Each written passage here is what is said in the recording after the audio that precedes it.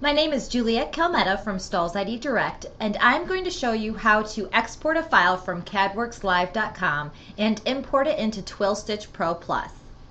The first thing I'm going to do is log into CadworxLIVE. CadworxLIVE is a design program that has a ton of options for specifically vinyl cutting and print and cut designs, but there is a lot of opportunity to create great designs for applique. The one thing you want to keep an eye out for is the types of templates or fonts that you choose. I'm going to choose a template that will demonstrate what to look out for when you're choosing something. So for example, applique requires a stitch to be about 80% on the twill and 20% on the garment.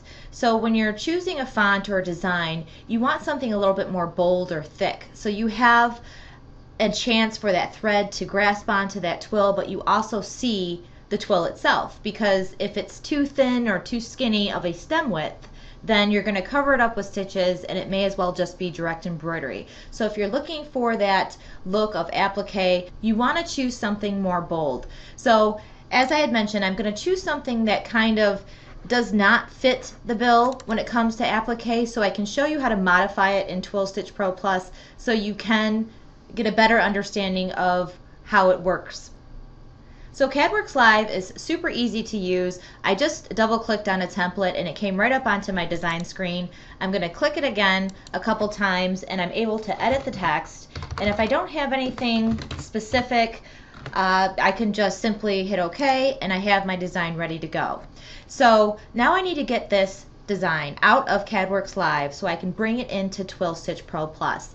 And how programs work is some of them can read certain file formats. So CadworxLIVE allows you to export in a variety of different file formats, and you can see all those underneath the file type. I want to export something vector because embroidery programs, applique programs, they end up just following the path of a vector line. They generate stitches following the nodes or the points, point A to point B, with a stitch. So PLT is a format that's compatible in TwillStitchPro Plus. So I'm going to choose PLT, and I'm not going to choose the separate by color.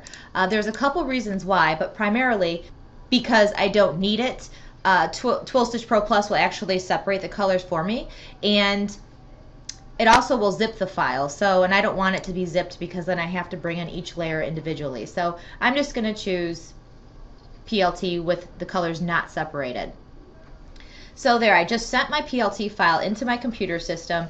CadworxLIVE will send those to your downloads. So now I have to open up Stahls TwillStitchPro Plus, and I want to get a new file on here, or new page. So I can go to File and import my artwork. I'm working with artwork now. So once I select Import Artwork, I can browse to my computer system and I can look for all of my downloads. So CadWorx will send it to your downloads. I find that file and I imported it into TwillStitchPro Plus. So now I have my design. So back to what I was mentioning before, when you're working with applique, you want stem widths or fonts that are a little bit thicker, so when you generate stitches, it doesn't cover up the twill. So this particular template I've chosen because it is very popular with gap outlines, and you can create a gap outline in TwillStitchPro Plus. You may need to modify the artwork coming out of CadWorx, and you can do that in TwillStitchPro Plus, which I'm going to demonstrate for you. If you were using graphic software program, you probably wouldn't have done this because you'd have just created a single vector line around your design. But in here I'm going to show you how to modify that. So TwillStitchPro Plus will bring in each layer already colored line items in the sequence view. So in here I can choose each piece of artwork and I can tell TwillStitchPro Plus to delete it or not by hitting my delete key on my keyboard.